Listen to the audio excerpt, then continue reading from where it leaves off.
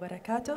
حضورنا الكريم، مرحبا بكم في فعاليات اليوم الثاني من قمة المعرفة 2018 التي تنظمها مؤسسة محمد بن راشد آل مكتوم للمعرفة تحت عنوان الشباب ومستقبل اقتصاد المعرفة. ونواصل جلساتنا الثرية التي تغطي جميع محاور عنوان القمة، وبالتحديد جلستنا الأولى لهذا الصباح والتي سنستضيف فيها عيسى الشامسي نائب الرئيس التنفيذي في شركة الياه سات، وعامر الصايغ الغافري مدير مشروع خليفة سات في مركز محمد بن راشد للفضاء، ومشاعل الشميمري أول سعودية متخصصة في الصواريخ الفضائية، ونيكول ستوت رائدة فضاء من ناسا. يحاورهم سعود عبد العزيز كرمستجي مدير إدارة العمليات لبرنامج رواد الفضاء بمركز محمد بن راشد للفضاء في جلسة تحت عنوان توطين المعرفة لاستيطان الفضاء. فليتفضلوا للمنصة مشكورين. Please welcome our moderator and speakers to the stage. So, good morning, everyone. Welcome to the 5th Annual Knowledge Summit. I believe it was an exciting day. Today is the second day. We're looking forward to more sessions to conduct. First, I would like to thank you all for attending the exciting session with the title of Knowledge Localization for Space Inhabitation. As you're informed, my name is Saud Karmastaji, Head of the Operation Management for the UAE Astronaut Program at the Mohammed bin Rashid Space Center. Honestly, it's an honor to moderate this session with such great key players from the space industry. Please note that this session, again, as I mentioned, it will be in English. However, there's a translation. So if anyone wants it in Arabic, there's the team are back there. They can provide you with headphones, so you can enjoy this session as well. Today's session topics will include few main ones, 4 main pillars. One is UAE into space, propelled by young Emirati national minds. Second is how the space industry contributed to the development of the other industries. Third will be the importance of the knowledge sharing in the space industry. And fourth will be the global economic growth for the space sector. Luckily, we have these great speakers here with us today. And I will give you guys a quick brief about each one of them before they start and they talk about themselves and they present about themselves. So here at the beginning, we have astronaut Nicole Stott, a retired astronaut from NASA. Her experience includes 2 space flights. So she's been to the space twice for over 3 months. Through space shuttle, and she went to the International Space Station as well. And honestly, this is very unique because these 2 achievements happen at 2 different milestones. So to have an astronaut here with us who has been through both of them is honestly a pleasure to be here with you in the same panel. She was actually the first person to fly the robotic arm to capture the free-flying HTV cargo vehicle. She was the last crew member to fly to and from their ISS through the space shuttle. And she was a member of the crew of the final flight of the Space Shuttle Discovery. And there are more into it, so I don't want to tell you guys all the details, but she's been quite busy until today. I don't think you ever sleep, so. So, going next, here we have Masha'al al-Shimamri. Basically, Masha'al, I think most of you guys know her. She's very popular on our social media platforms, especially in the Arab region. Masha'al is a Saudi-American aerospace engineer, at the same time an aerospace entrepreneur, a speaker, and influencer. And just to let you guys know, she was born in the US, and she spent a few years of her early life back in Saudi Arabia. And she's fascinated about space. I'm sure you guys are aware of that. Currently, she's pursuing her passion by educating and inspiring the next generations. She already started her company, Masha'al Aerospace, and she has her own rockets. Yes. So I'll make sure I will never make you upset in my life, okay? So, and next we have Amr al-Saigh al-Ghafri. So Amr al-Saigh al-Ghafri brought a big, let's say, happiness to us in the UAE. Amr al-Saigh is the project manager of Khalifa Sat. Khalifa is basically the first Arab satellite that was fully developed in the United Arab Emirates by Emirati people, 100%. So this was an achievement for us this year, and it was a big celebration for all of us. Even the older generation, even my mom and dad who are not very familiar with the space, they were very excited, and they were congratulating me as well. I don't know why, but they did that. So Amr been at the Space Center since the beginning, since it was established in the year of 2006. So he has worked heavily on Dubai Sat 1, Dubai Sat 2, and Khalifa Sat, and many other projects. He's leading the team working on the innovation and advancement of the UAE space technology, and he has been awarded as the UAE's Pride Medal in 2014 for his accomplishment. Last but not least, we have Isa Butti Shamsi. Isa is the Executive Vice President for Technology and System Engineering in Yasat. Isa is responsible of designing, implementing, and delivering satellite-based solutions to end users. During his 8-year journey at the Yasat, Isa held various technical and executive positions in satellite operation, ground segment, and payload operation engineering. Prior to joining Yasat, he served in the UAE Armed Forces. So before we start, and before they talk about themselves, can we give them please a round of applause? So basically now we'll start a quick brief for each person with a presentation in the background. We'll start with the astronaut Stott. The floor is yours. I think we were going to go the other way, but so thank you very much for the very kind welcome. I honestly feel blessed to have had the opportunity to fly in space, to spend 3 months living and working on the space station with the most remarkable international community that we have, I think, both on and off the planet, and that just continues to grow. And I see that around me here today with the activities that are going on. Looking forward to an astronaut flying in space soon, I think. And so look forward to that. I'm going to share with you, I flew in space, but I think flying in space, what it does is it brings you back to Earth. And so I'd like to just share with you, even though we do very complex things in space, the robotic operations that you mentioned, the science that's going on, I think my time in space really brought me back to Earth, and it taught me 3 simple lessons that I'd like to share with you today. That, we live on a planet, we're all Earthlings, and the only border that matters is that thin blue line of atmosphere that blankets us all. And those, I know, seem like very simple lessons, like what we learned when we're very young, but I don't think we consider them all the time, and I think that we should. This picture that I'm showing you right now, it's a silhouette of the Space Shuttle Atlantis. It is one picture that reminds me of what it was like to live and work in space. It's very beautiful. To be in space is very beautiful. The view out the window is stunning. And even though it looks very still, it reminds me, I know that we were traveling at 17,500 miles an hour, or 5 miles a second, or around the Earth every 90 minutes, which means that every 45 minutes we get one of these sunrises or sunsets out the window. I also know that inside of that little silhouetted Atlantis is, I am there with my 5 crewmates, and we're on our way home after our mission in space. And I know also that the person who took this picture, Jeff Williams, who I spent several months with on the space station, is still on that station and took this picture for us to have this memory.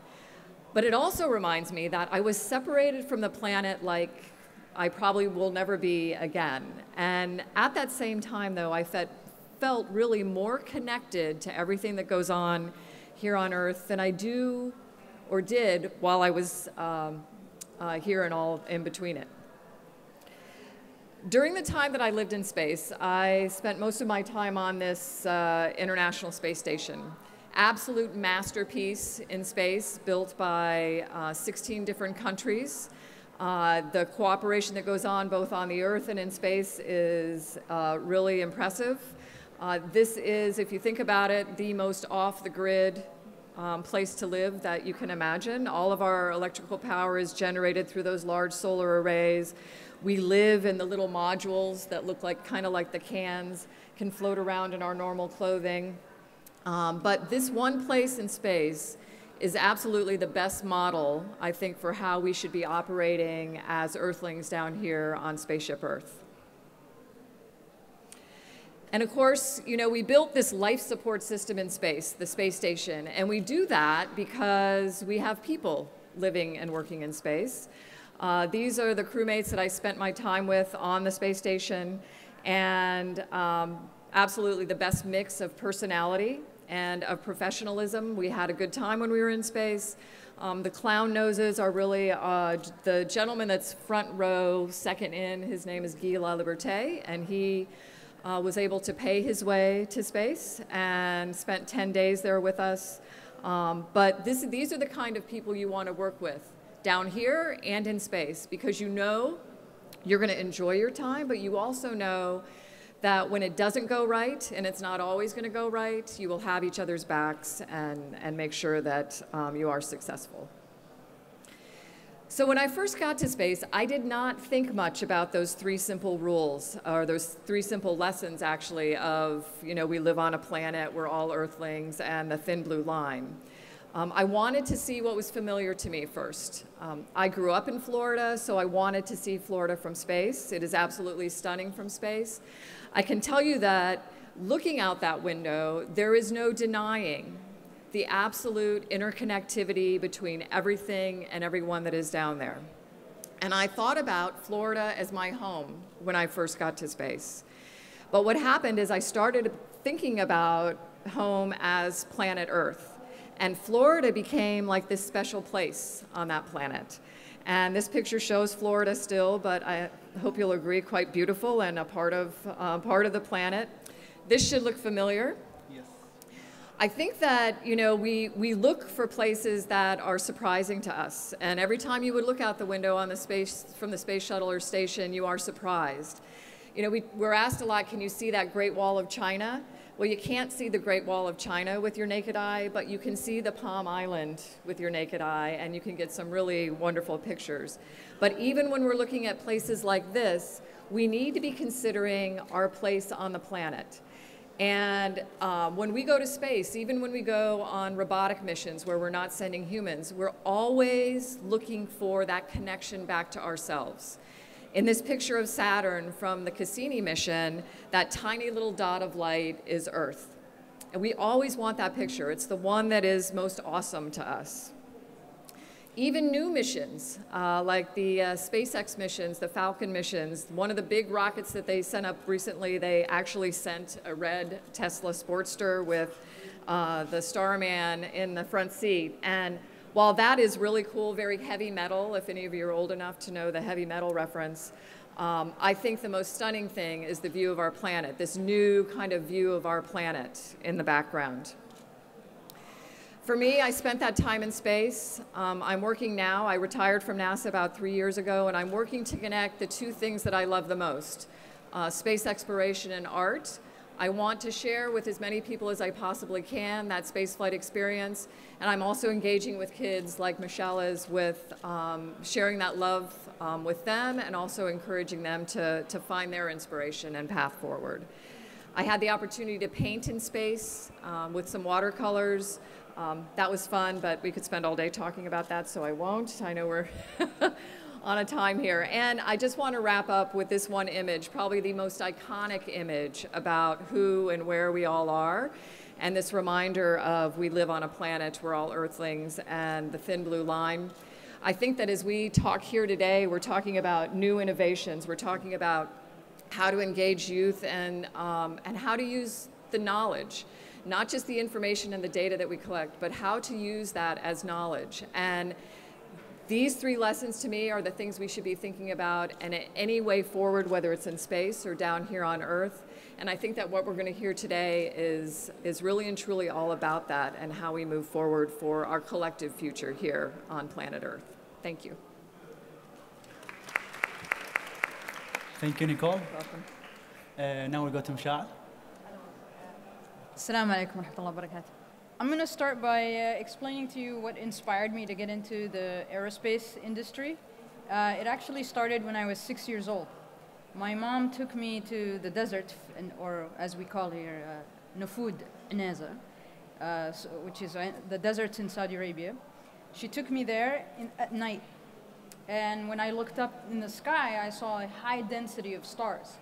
And I was mesmerized from that moment. And I kept asking questions, asking my mom, my sister, my cousins, everyone, like, oh, why are the stars up there? What are they made out of? Why is this one flickering more than the other? Why is this one brighter than this one? Why is this one flickering red and this one is not? So I had so many questions, and that was my inspiration. So from that moment and that age at 6, I decided the only way for me to figure out what's in space is to go to space. And in order to do that, you have to make rockets. So therefore, I have to be somebody that makes rockets. So I decided, well, guess what? I'm going to be an aerospace engineer. And so obviously, in order to become an aerospace engineer, you have to have like a scientific inclination. When I was in high school, I did robotics. I did first robotics competition twice, and I did battle bots. In first robotics competition, we won first in our region and third on the nation. So it was pretty cool. And then I went to college. I studied aerospace engineering, and because you take so much math in aerospace, I figured, you know what, I'll take another degree in math. So then I did 2 majors. Then I did my master's in aerospace engineering, and the focus of my master's, which was funded by NASA Marshall Space Flight Center, was to design a nuclear thermal rocket for Mars missions. So these are the types of rockets you would use to go to Mars and take humans to Mars. Then, after that, I worked for Raytheon. It's a big defense contractor in the US for a couple of years. And then I decided at 26 years old to start my own rocket company, which was kind of crazy. But just to give you a little background, so in the GCC, I'm the first aerospace engineer. I have a large presence in social media, mainly to entice young people, women and men, to join STEM, which is science, technology, engineering, and math. The idea is to expose them to aerospace, expose them to the science behind space and so forth. So I discuss so many different topics to try to get them to be interested, and hopefully they become the aerospace engineers of the future. Aside from being a speaker and aerospace person and a person that made rockets, I also do consult in aerospace, and then I have other businesses that are super unrelated to aerospace. You've got to diversify your portfolio. What can you do? So after working for Raytheon, I loved working there because it was very high paced. So I was there, I worked on 22 different rockets. It was really exciting because it's the engineering aspect. You're designing and you're creating models and predictive analysis and that sort of thing. But then in 2010, when I left Raytheon, the market wasn't that great for aerospace. A lot of the companies like Boeing, Lockheed, and so forth, everyone was laying off people. So it was not the best opportunity to find another job. So I was like, well, I have 2 options. Either I sit here and mope, or I create my own opportunity. So I decided to create my own opportunity by starting my company at age 26 to make rockets. Because my goal in life is to explore space, to advance technology to go to space, to explore other planets. So in order to do that, I need to make rockets. A lot of people were like, you're crazy, you're only 26, you don't know what you're doing. And I was like, you know what? It's better to try and fail than not to try at all. So I'm going to try and see how it goes. So then I decided to make these rockets, and my target market is small satellites. And this video, if you can play it, it gives you an idea as to why I started this business. Can we have sound? My name is Mishal Ashimemri. My background is in aerospace engineering. I got my degree from Florida Institute of Technology, and my specialty is in rocket design. I've always known that I wanted to be an aerospace engineer since I was 6 years old, when I was gazing at the stars and wondering what they were. If I wanted to understand them, I need to go into space. And in order for me to go into space, I need to develop the rockets that take me there. The mission of Mishal Aerospace is to develop low-cost rockets for space access, including orbital and lunar missions. Our vision is to allow smaller satellites to have access to space and allow the general public to have a cost-effective means to go into space. the technology has been advanced and technology is becoming miniaturized. So there's a lot more satellites that are getting smaller and smaller, but yet have no way of accessing space. A lot of the rockets that exist today are targeted for larger satellites and larger payloads. So there's a huge gap in that market. And that's how we decided to try to cater to that market, because they're growing, and the main problem that they're having is they don't have a cost-effective way of access to space. We have 2 locations. The headquarters is in Miami, Florida, which is where we do the design simulation. And we have the Arizona office, which contains the integration, testing, and putting hardware together. So Mishal Aerospace is developing the following rocket line. It's called the M rocket. Our first rocket is the MSV, which is this one. It's a hybrid rocket booster, and it's intended for a microgravity environment, meaning it just goes into space and then comes back down. This MSV, which uses the hybrid rocket, is used as a booster in the MOV. So this is the MOV, which is the orbital vehicle. Its intention is to put a satellite into orbit. We have the last line here is the MLV, which is the lunar vehicle. A successor of this would be the MHLV, which is the heavy lifting vehicle. That rocket will be able to go to the moon and bring back samples to Earth. So in addition to our M rocket line, we also provide the launch service. We have our own launch facility. We launch our own rockets. What we're doing in Mishal Aerospace is game-changing. We're providing an underserved market with access to space. In addition, we will be the first company to access the moon. By doing so, we will allow the scientific community to have access to lunar resources that will improve mankind in developing more research in fusion engines and using alternative sources that are available to the moon. From this research, we will be able to solve energy problems as well as other things that are unknown to us today. My name is Michelle. Okay, I'll skip my name, obviously, you know. So the idea is to develop these rockets. As you can see, the SV is a suborbital vehicle, which feeds into the development of the OV, which is what puts a satellite into orbit. And then the LV, which is the lunar vehicle, that purpose of that is obviously to go to the moon. And people ask me a lot, how do you make money? So a lot of people think, okay, you make the rockets and you sell them. You don't sell the rockets.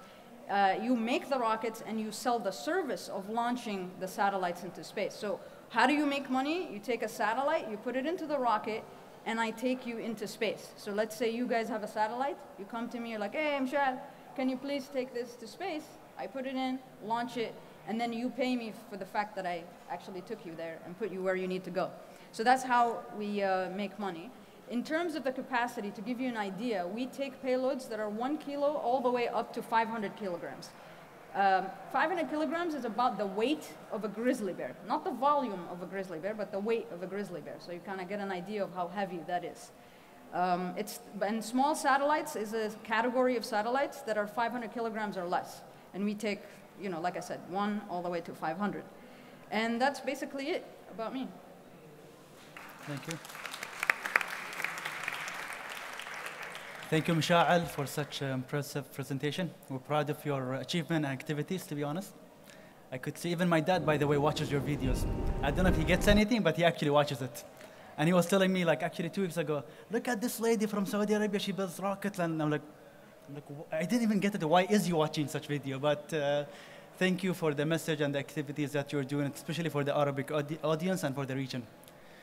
And a quick thing, I think from now on, let's say STEAM, because STEM is science, technology, engineering, and math. If we keep saying STEM, we'll make astronaut Nicole upset. She likes to say STEAM, so we have to add the A for art. Okay, so next we'll go to Amr Sayiq. So I think Amr, you'll be covering for us not only Khalifa Sat, I think about the Space Center. The whole Space Center, yes. Okay, sure. Thank you. Assalamu alaikum. Good morning, everyone. And yeah, I'll be talking about this in this presentation about the Mohammed bin Rashid Space Center and what we did and we plan to do in the future. Yeah, so many videos in this presentation, so that will give me less time to talk about.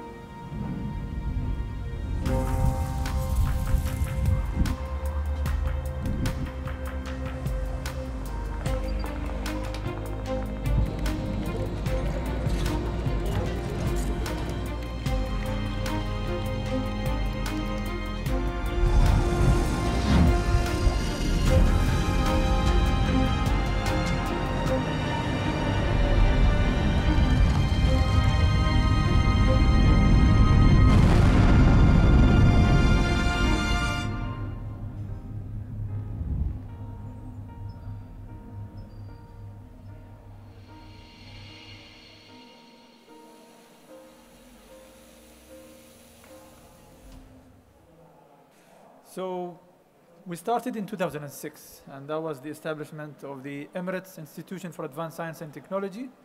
And back in 2015, there was, let's call it a rebranding, but in reality, EST, the institution was incubated in the Mohammed bin Rashid Space Center, a newly established entity. What's our vision? Our vision is to be recognized globally as a center of excellence in the field of space science. And our mission is to build sustainable science and technology by focusing on projects and programs and the people who are doing them and the facilities and the infrastructure that we use to support it. This is MBRC team. I mean, we are very proud. We are 100% UAE nationals, and now we are around 175. And our average age in the center is 27. Very young center, and with a big mix of male and female. We have around 40% of our employees are actually females, and most of them are actually in the technical and scientific sections. Back in 2017, the center was mandated by the UAE government to execute the National Space Program. And the UAE National Space Program has 4 main pillars. The first one is satellites development locally in the UAE. And the second one is the HOPE probe, the Emirates Mars mission. And then the very long strategic project and program called Mars 2117, which is to have, after 100 years, a full colony established on Mars. And then the UAE astronaut program. I'll be speaking briefly about each of these main pillars. If we start with the satellite development program, this was the beginning. This is where we started in 2006. And the main focus was to build the capabilities in our people. So we have sent several engineers. At the beginning, there were 8, and then the number increased to 22, and then the number kept increasing, where we actually built capabilities in our own researchers and scientists. And these researchers were involved in these 2 main projects, Dubai Sat 1 and Dubai Sat 2. In this project, we carefully selected a partner from South Korea, which was very flexible with us and very open with us to share the knowledge. We started with no absolute knowledge on space or aerospace or any technology in space. And throughout these programs, throughout the work with our partners, we started gradually getting more involved and understanding the space technologies and how to make satellites. So we started with Dubai Sat 1. Our involvement was around roughly 30%. It was more focused on us learning about a technology.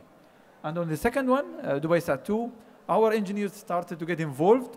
Some of the technologies developed on Dubai Sat 2 were actually proposed and developed by our own engineers. And they are basically 2 Earth observation satellites. And the first one was launched in 2009, and the second was on 2013. And then, as Saud mentioned, we started Khalifa Sat. This is where we actually said we started working with our partners, but now we had the confidence, we have the capability to do things on our own. We did not start by Khalifa Sat, I mean, suddenly.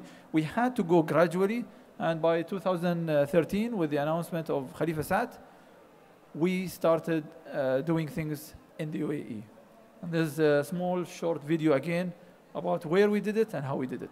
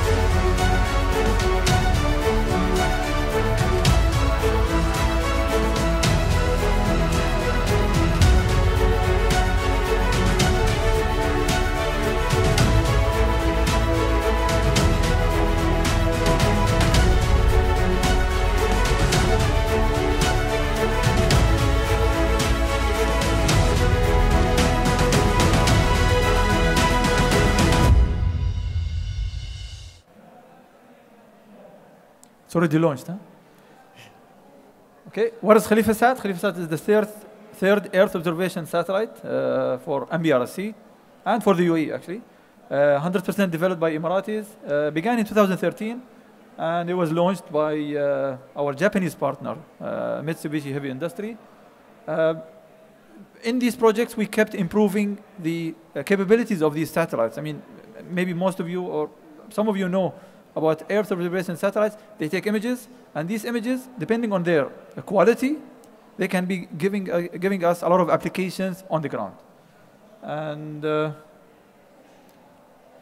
yeah, another video about ChalifaSat and the launch and the reception of the first signal.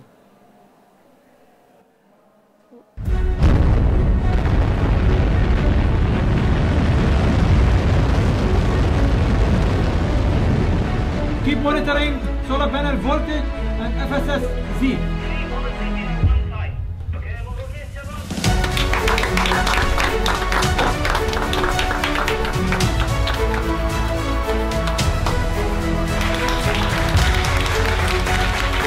Good. I'm really proud that I've worked on this project.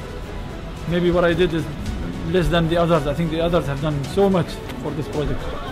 But I'm happy that we made it. Finally, we launched. Finally received the first signal. We checked the health of the satellite. It's really good, looking good. I'm so happy to see the success of our ChalifaSat team. We did a great job. I thank every member in ChalifaSat team. And yes, we do work on big satellites like ChalifaSat, but we also focus on STEAM. And yeah, I'm going to speed up. This is the first satellite, the first CubeSat for the UAE, Knife 1. It was launched in 2017. And it was fully developed by students at the AUS, American University of Sharjah. And it was initiated by MBRC. And most of the students that were working on Knife 1 are now actually members of MBRC. DMSat. We developed satellites. We proved our capabilities, and we started working with other government entities like Dubai municipalities in developing satellites for their own usage. And that's DMSat. It will be launched in 2020, and it will have focus on providing data on greenhouse gases, which is a typical application for Dubai municipality. And then the Emirates Mars mission. We all know about this. This is the biggest mission for space in the UAE. This is the first Arab Islamic Hope probe. I mean, it will be the first Arab Islamic satellite to be reaching Mars. And that would be in 2021. So the launch will be on 2020. And then it will arrive to Mars in 2021, which is the 50th anniversary of the UAE establishment. The team working on ChalifaSat and all other projects are actually now continuing to work on this very challenging mission. This probe will travel in space for about maybe 60 million kilometers to reach Mars. It's very challenging, and a few countries around the world managed to do that. So we hope that the UAE will be one of these few countries. The mission timeline, we started in 2015, and as I mentioned, we are expecting the launch in 2020, June, July, and then by early 2021, we hope to reach Mars and orbit there. This mission is very unique because we do have other satellites. I mean, as humans, we do have other satellites around Mars, but this mission will give us a very thorough and overview of what Mars' atmosphere is like. Why we are studying Mars? Because Mars is, people look at it as either the history of the Earth or the future of Earth. So it's very important for the scientific community to understand what's happening on Mars to help us here on Earth. The Mars 2117.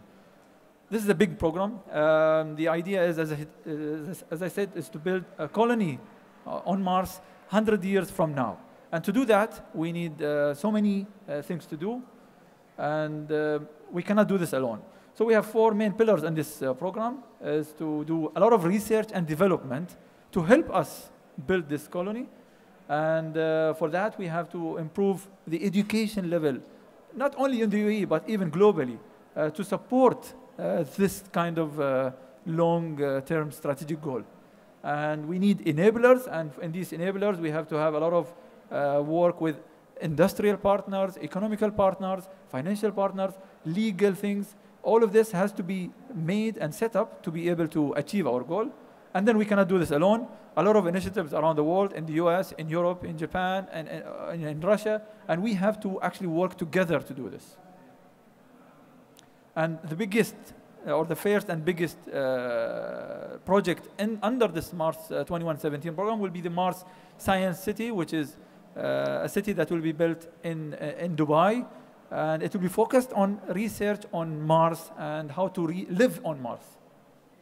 And as I mentioned, the focus would be the education, science of food, water, and energy. We have a lot of challenges on Earth on these, and definitely studying Mars, living on Mars will help us on Earth. There will be different laboratories and, of course, a museum to keep people interactively involved in this mission.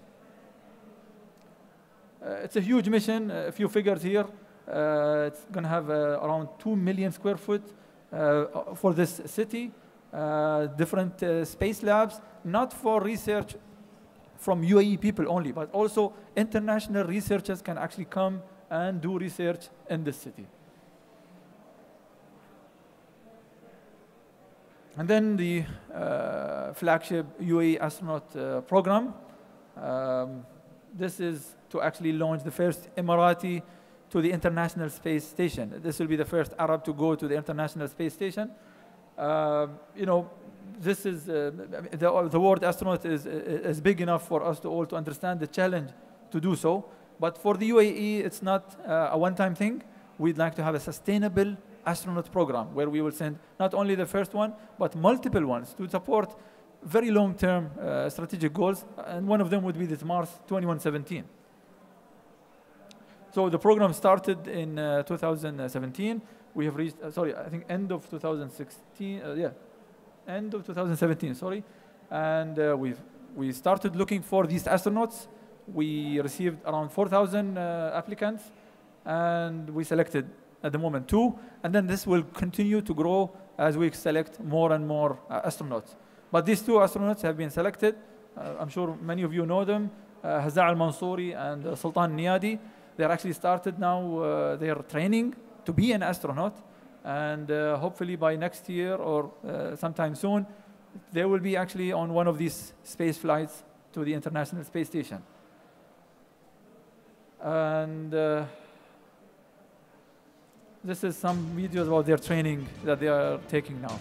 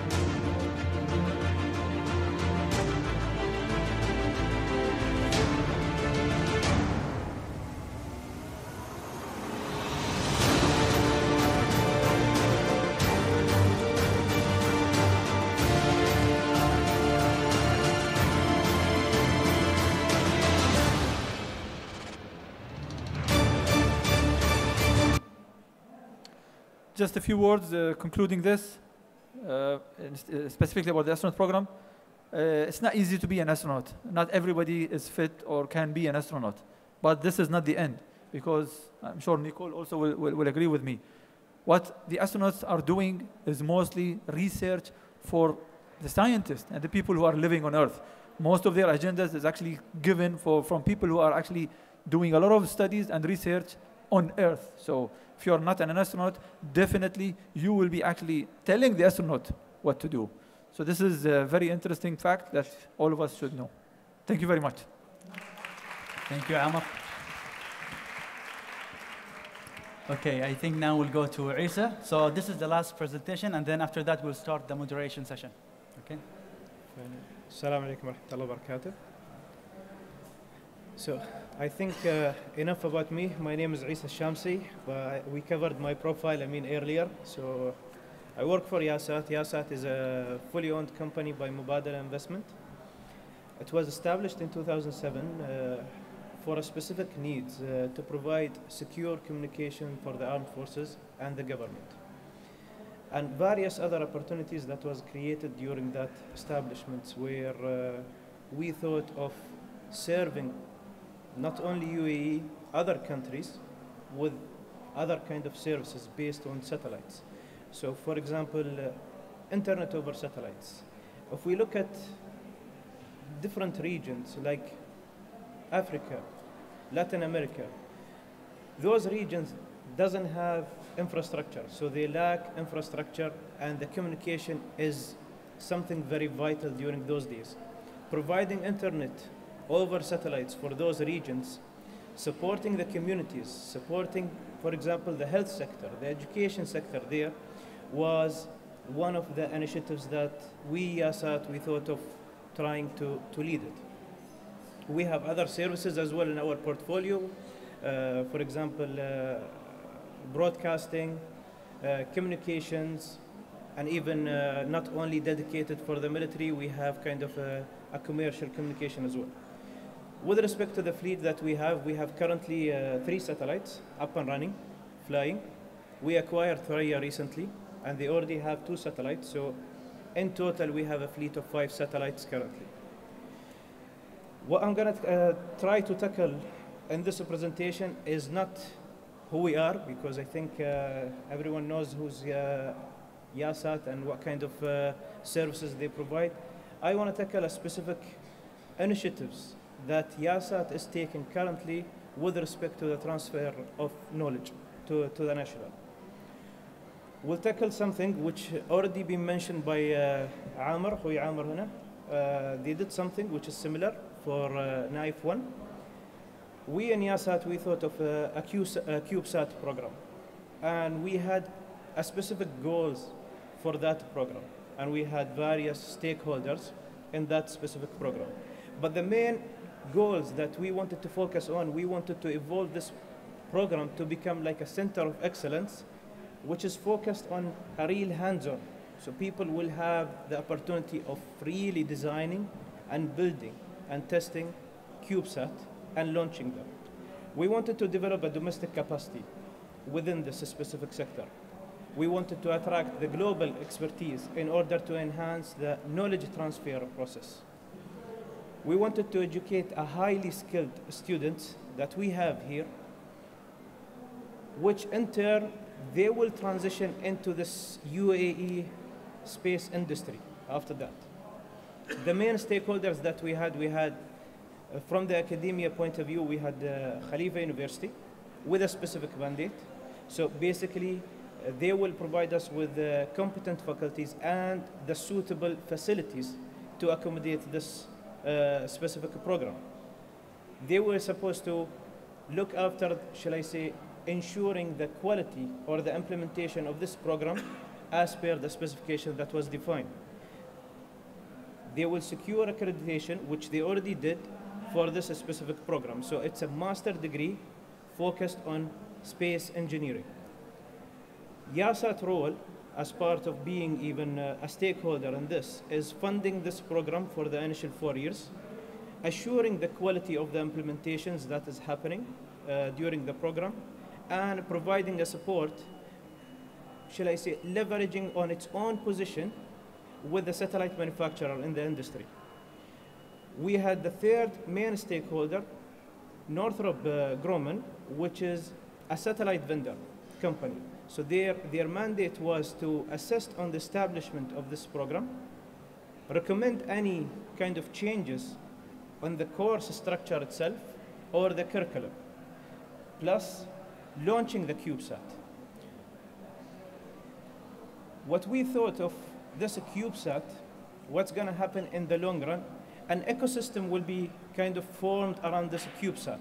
So various players will come into the equation, be it regulator like TRA, space agency, entrepreneur will have the opportunities to step into this.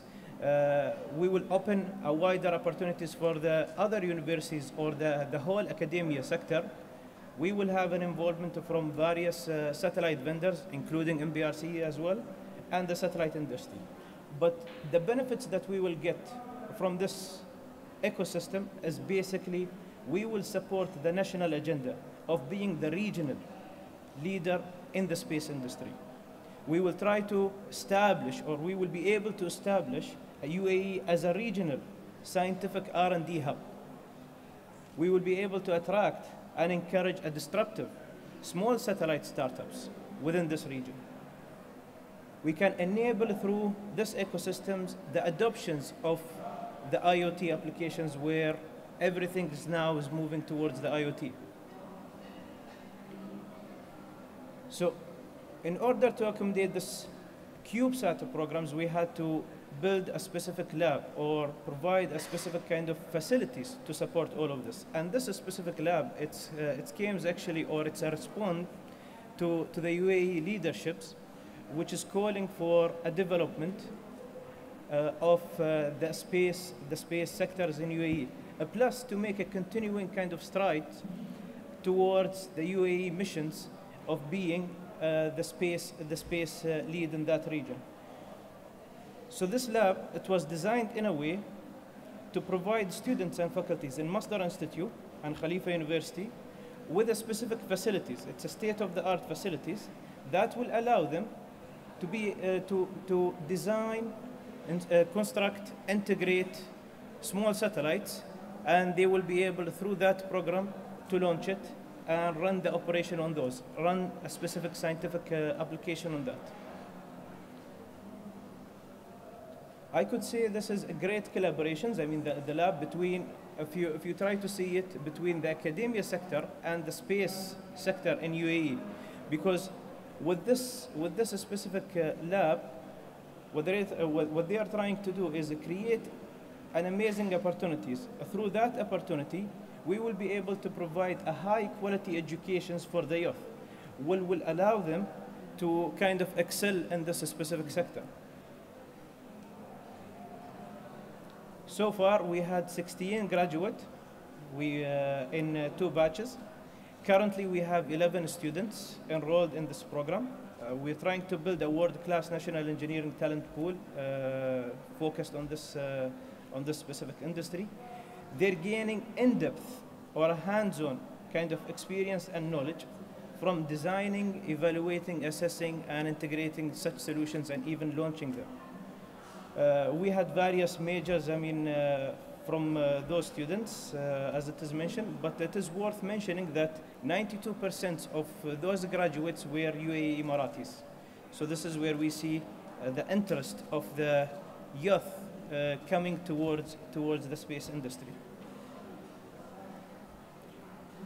One of the other applications, or a little bit of YASAT Emiratizations, we managed to achieve 64% of Emiratizations, which is 2/3 of whom have a technical specialization.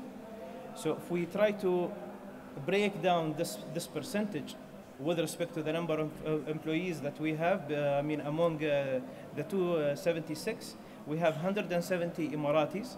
2/3 of those are they have a technical specialization background. 28% of them are fresh grad, so this is the continuing intake that we keep getting. 36% of them are an experienced national in this industry.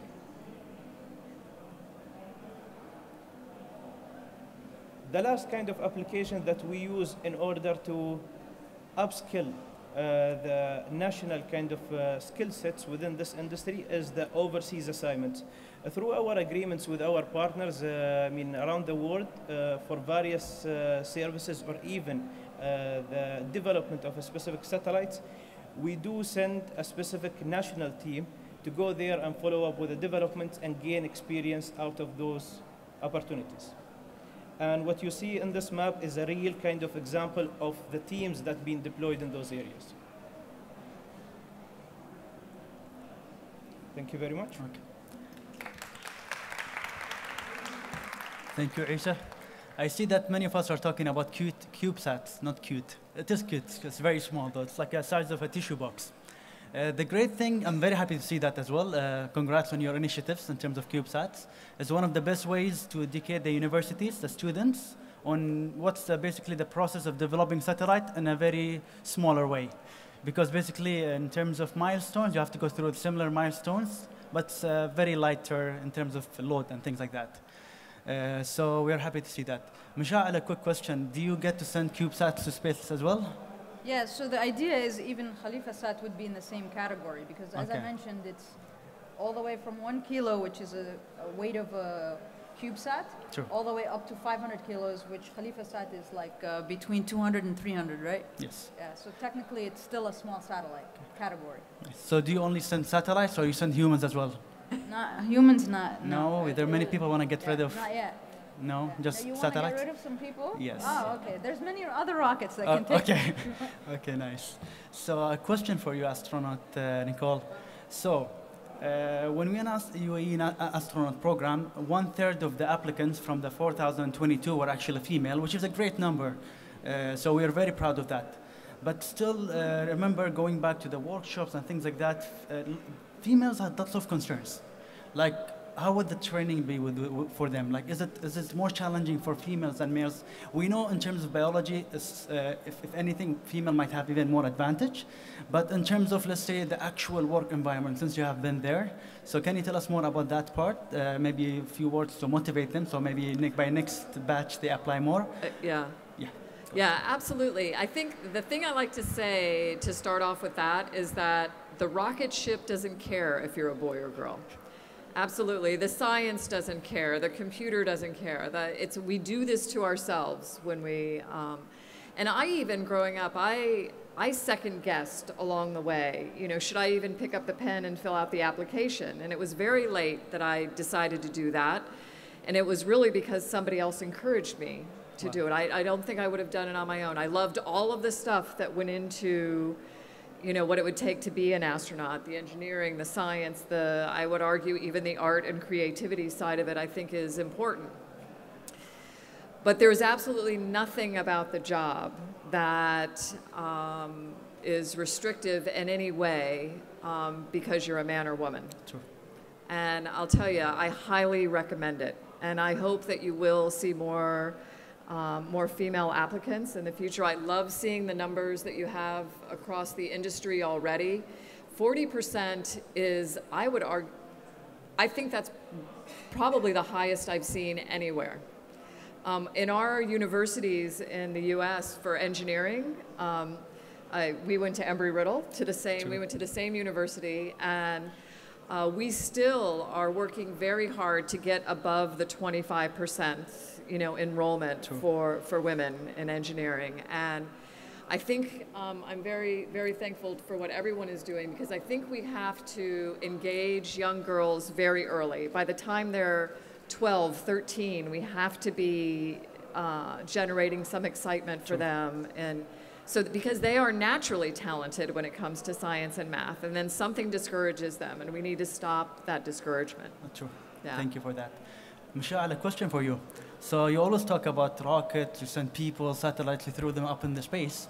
And I saw through your social media you talk very closely about astronauts and things like that. Did you ever think that, why would you not be an astronaut? Did you ever think of applying? Of course, I have every intention to apply as an astronaut, 100%. Because I would like to go to space. I mean, that's every child's dream. And it was definitely my dream when I saw the stars. So did you apply yet or Not still? yet. I'm actually in the process of finishing my pilot's license. Nice. So once I get that, I plan to apply. But don't wait. If they have another class, don't wait till you have I will apply immediately as soon as I see the recruitment. Amazing. Best of luck. Okay, so I have a questions more to that side of the panel for Amr and Isa. So especially Amr, the programs that you showed us and Isa as well, you guys were covering everything from a Mars mission to astronaut to building or developing satellites to a 100-year plan to build a city on Mars. So if you go and tell anyone about this achievement, they probably won't believe you. They will think it's a media stunt, right? I'm sure they will think of that. Can you tell us more? Like today, if we look at in the space industry, UAE is taking a big lead in space. In the region, UAE is taking a big lead. And we are a very young country. Can you guys tell us more? How did it all start? Please. I think, I mean, specifically for us, the Mohammed bin Rashid Space Center back in 2006, everybody knew the UAE and the achievements that have been, achieved in the UAE back at that time. But there was something missing, which is science and technology. We had great universities, we had great researchers, but I mean, we had to capitalize this into something, and this is why we started the Mohammed bin Rashid Space Center. And the focus on space, specifically, space was, you know, everybody knows space is very inspiring. Even now, when we see it, when we see our kids, when we see even older generations, they are very much inspired. So space is inspiring. Second thing is space is very challenging. It's, you know, getting involved in these technologies, getting involved with, I mean, sometimes talking about these technologies, you might be stopped by someone. And the third thing is space usually leads cutting-edge research and technology. And this is why we decided, as a country, the UAE, to go into space and start developing something in the UAE. So now we have, mashallah, so much involvement. As you said, Mars mission, you know, human spaceflight, Earth communication satellites, Earth observation satellites, services all over the world. And I think the key message or the key thing was behind this was very strategic goal. I think everybody should know. Many countries tries to be involved in space, tries to do something in space, but I would say 1 or 2 steps, they stop. And usually, because the initial target, the initial goal, is a short-term goal. In the UAE, it's very obvious for us. Everybody knows we always have very long-term goals and very challenging goals. You know, our Prime Minister, Sheikh Mohammed bin Rashid, always says the number one. It's very hard to be number one in space when you have the US and Russia. They are in space for like more than 60 years. Very hard to compete with them. But if you put very hard, challenging goals, you will know that the achievements will be bigger and you will never stop. So, you know, when we started, in the center, we started by saying we want to build Earth observation satellites. And now, because the bar is high, now we are going into a very long-term strategic goal of 100 years. And so I would always say it's very important to have a key strategic goal from the beginning, and the rest will come. What we noticed, the UAE nationals, especially the youth, they are very risk takers, actually, and they really like this challenge, and they take it seriously. And this is something we are all proud of. Okay. Thank you, Amr. Let me add, Amr, to your points. We'll address your questions in a different manner. Sure. Let's look at the UAE space sector. How old is it? Around 12, 13 years. How many satellites we have as of today? We're talking about YASAT, 3 satellites, 2 Thurayas, 3 MBRCs, and 2 CubeSats which already been launched. So we are talking about 10 satellites. And there are other missions as well which gonna bring more satellites by 2020. The way we see, I mean, looking at this age with this huge number of satellites that serves and provides various kind of applications, space-based applications. I mean, we're covering most of the applications, and some of those are into R&Ds and scientifics. I think this will keep continuing because even recently we noticed huge kind of active progressions towards the Mars probe mission, I mean, towards 2020. So everyone trying to accelerate, everyone trying to bring, I mean, a space-based kind of solutions or opportunities to be part of that evolutions that is happening now in UAE. And the way that I see it, yes, within a few years, UAE will become the regional leader and the hub when it comes to scientific R&Ds in this specific industry. Nice. Thank you, Isa. Welcome. So I have quick questions. Again, I will go back to this side. So you're a former astronaut, okay? You went twice to space. You spent there more than more than 90 days in space, okay? So I'm sure there are lots of challenges. And then also, Mishal, with you as well. You have an aerospace company, okay? You send rockets. I'm sure you have lots of challenges yourself in this case. Can you guys talk, please, about your challenges? Maybe we'll start with you, astronaut Nicole. Well, I think, first of all, even considering picking up the pen and filling out the application, I think the challenge for me there was always second guessing whether anything I had done would be what they would want to select. And so I just took myself out of the running by not filling it out myself. I always thought that people that get to be astronauts are these special people. And that is not true. I mean, I think that, I mean, look at me. Maybe you're special? You know, I don't feel that way. But I feel like I had, you know, studied the right things along the way. I was excited about those things. Mm-hmm. I felt like, you know, everything that I decided to do, whether it was to earn my private pilot's license or to study aeronautical engineering or to want to work with NASA on the space shuttle program, all of those were driven by the things I loved, the things I was passionate about and paid attention to. And then it took somebody encouraging me to pick up the pen and fill out the application. I think that's the biggest challenge, is second guessing ourselves in a lot of cases, especially for young girls, I would say. And then I just want to offer one comment that I love hearing across all of what's going on today.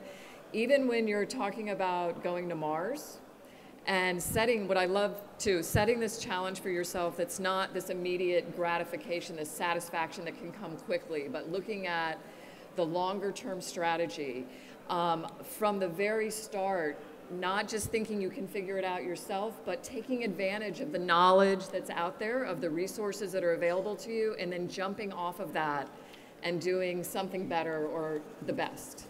I think that's really important. It's what the space station to me is all about. We've worked not just as the US, not just as Russia, but as this collection of countries, and I look forward to the UAE being part of that as well. And ultimately, it's all about improving life here on Earth. Whether we're going to Mars or back to the moon or, you know, mining asteroids, it's about improving life here on Earth. And when we figure out how to work as Earthlings, the settlements that we have on Mars will take us who knows where, because we'll have improved it here for everyone. Yeah. Thank you.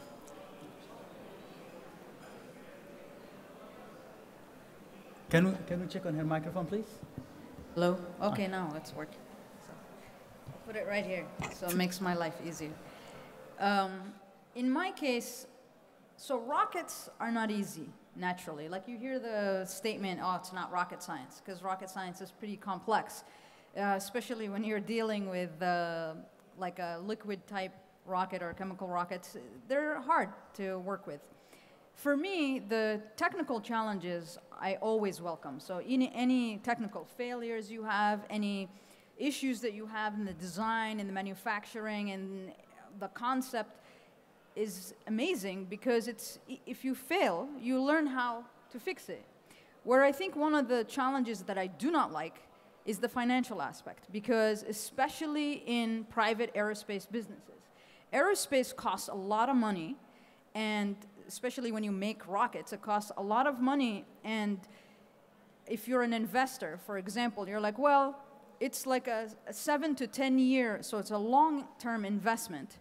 And it's high risk because, you know, you have failures, you have this, and you have so many other risks that are involved. So if you're planning to put $100 million into a rocket company, you're not going to see returns until after maybe 10 years if you're lucky. So a lot of investors are very hesitant to put money into these aerospace companies.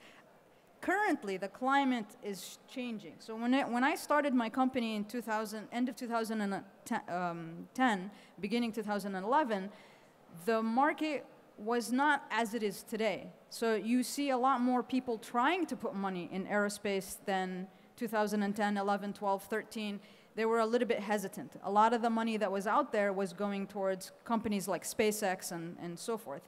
So when I started my company, we were the only company trying to create small satellite launch vehicles dedicated for small satellites. Today, there's like over 26 companies out there trying to do the same thing. So you see a shift in that financial aspect. So these are the different struggles. So I'm talking about the struggle in general in the aerospace field.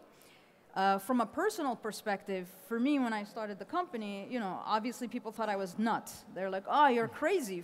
What do you think you're doing? And I'm like, yeah, it's true. I probably am crazy.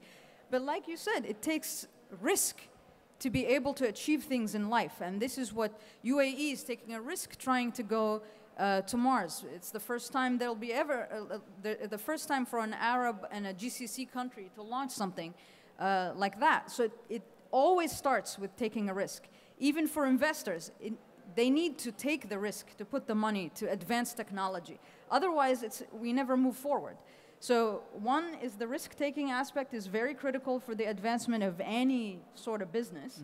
And it's difficult sometimes emotionally for a human being because you're like, oh, that second-guessing aspect, like, oh, maybe I'm not going to be able to do it. But I found out that the best way to deal with that is if you do not wake up every morning and look at yourself in the mirror and say, oh my God, I am crazy for doing this, then you're not challenging yourself enough. So you need to wake up every morning and be like, I'm crazy because I'm trying to do this impossible thing that then you make possible. And then you open the door for the rest of the people to walk through it. So that's basically like the gist of it. And I will be talking in detail about these difficulties at my session at 3 p.m. Thank you. So indeed, it is very risky. Honestly, looking at all of it and seeing all the missions have a big amount of risk. I remember even when I sit in meetings, they talk about different programs and they tell me the percentage of fail and things like that. I go like, no, we cannot announce this. Like, no, we'll announce that the space is risky. So this is, I guess, the industry that we are in. We have to always take it. I think one of the critical things is the fear of failure. In today's world, you cannot be afraid to fail. You need to fail because I truly believe failure is the seed from which success grows. True. If you don't fail, you're not doing something right. Well said. I have a quick point. I want to just hit on a bit about knowledge sharing, especially Amr with yourself and with yourself, Nicole. Knowledge sharing in the space industry is very important. I believe, Amr, you are one of the first teams that went to South Korea back in 2006. You spent there maybe around 10 years. 10 years, yeah. And you speak Korean, right? A little. Little, right? Just a quick story, I'm not supposed to say this. They had a big team from the Space Center going in 2006 to Korea for knowledge transfer program. So they were there for many, many years, maybe around 9, 10 years. So by the time they got back, it was not only knowledge transfer, it was even bigger than that. You know, Emirati people are very ambitious. Some of them came back with kids and things like that. So I think they did a very good job in knowledge sharing and knowledge transfer. But Amr, I don't think you were one of these. You didn't do that. No, I just lost my hair there. So. Okay. So Amr, can you tell us what's the key? Okay, I know there are many programs. Okay, let's say you want to start a project. You go to a different entity. You'll tell them that you want to go to space jointly. And especially when space is a very sensitive topic to many countries because you have advanced technologies, you have advanced science, and trust me, don't think any entity will come and tell you, yeah, the thing that I've been working on for 30, 40 years, I will give it to you. This won't happen. This is not the case. So can you give us just a tip? What are the key factors that we should look into when looking for the right partner? Oh, definitely. I mean, as you said, usually this is the bread and butter of companies or countries. It's very hard for them to just share it with you. I mean, I wouldn't say luckily. I mean, the South Koreans have gone through the similar experience. They started in late 1980s, and then by the time we actually approached them, they went through the full cycle. They were able to actually build their own satellites. It's very important, not only from the partner side, but also from our side, to have a clear goal of what we want. Sometimes when you talk to companies, they will tell you, yeah, if this is what you want, we'll give it to you. But if you, at some point in the middle, you decide to shift your interest, sometime in the middle, you decide to cut off your project and start something totally new, this makes you lose your own credibility. Very important thing that we managed to do is to always continuously keep the same message, which is focusing on our own local capabilities, our people, and building their own capabilities. If you put this at the beginning, if you are very clear with your partner, I'm sure a lot of people around the world will appreciate that and will start cooperating with you. Something different also we did is, you know, it's human nature. When you send people, it's very important to keep them motivated and keep them in the same environment, in the same challenge.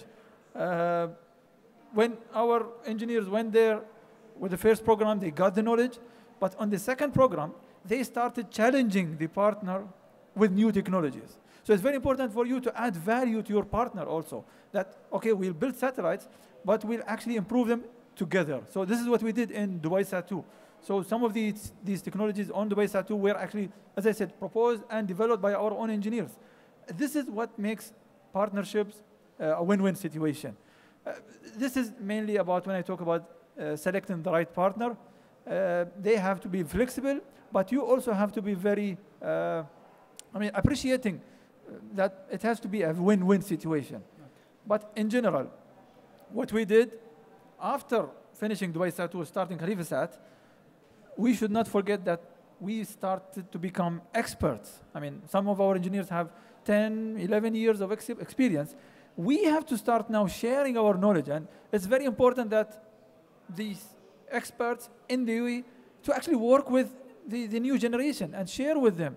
And this is what we continued with Khalifa Sat. And this is why, you know, we started with 8, 10 engineers, and now we have more than 170. That's employees, but the engineering side or the scientific side is around 120. The big growth was actually for knowledge transfer within the center. And this does not apply only for space. I think it applies to all sectors. Experienced people have to share their knowledge with new generations. Thank you, Amar. I just have another way of asking the same question about knowledge sharing. The International Space Station been in space since 1998, I believe, and it's still up to date until today, and it's orbiting. So whenever we see any astronauts being trained, and they are in space, that means they are actually in the International Space Station, which is the ISS, which is actually orbiting Earth. And our astronauts are being trained to be launched to space next year to the same place. But the International Space Station is not only owned by the US, it's not only owned by the Russian. There's actually partners, right? Yep. You have Russia and the USA, they work very closely together, even though they might not be the best friends, let's say, here on the ground. But if you go and talk about space, I could tell you that based on the work and the thing that's been happening and the achievement, there's no barriers there. So what practice that's being done in the ISS that you think more of that should happen here on Earth, and how? Or can you tell us, please, how is it happening there in space? Well, I think it was very deliberate, first of all. And that doesn't mean that so there's 5 space agencies involved that represent 16 different countries. Wow.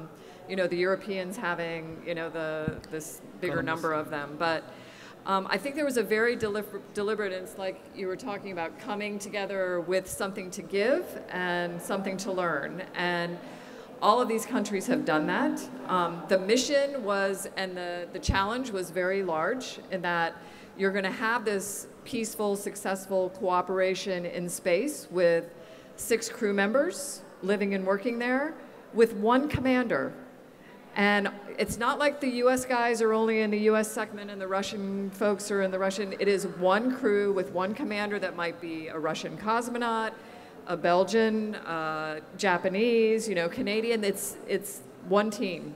And I think that decision to go into it as 1 team is what really is key to it all. Because then even if each country has different political or technical priorities, the rules of engagement are established for them to work that out. And they've decided in advance that they will work it out. And you are absolutely correct. You have those 6 people in space that work peacefully, successfully together, but you have tens of thousands of people on the ground across those agencies and the companies that support them working peacefully, successfully together.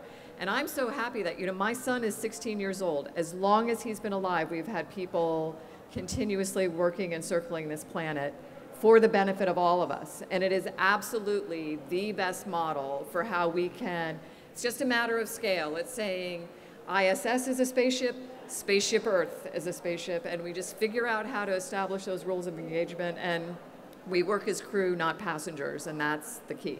Wow, that's impressive. Yeah. Okay, I think we're running out of time, so I just want to mention one thing.